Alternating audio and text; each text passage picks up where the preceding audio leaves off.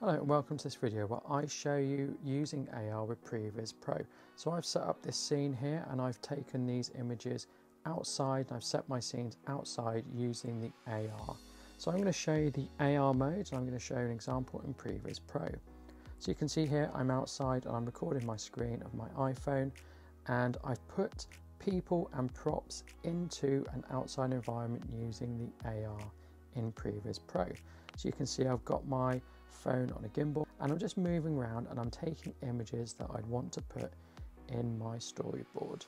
So you can put the characters and the props down and then they stay fixed and you move around and you can get the shots you want. So you can see there I'm taking the shots.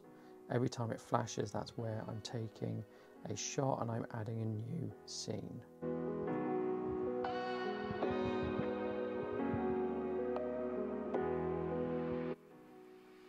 So here we go, I'm just pressing that plus button down there and I've just added a new shot.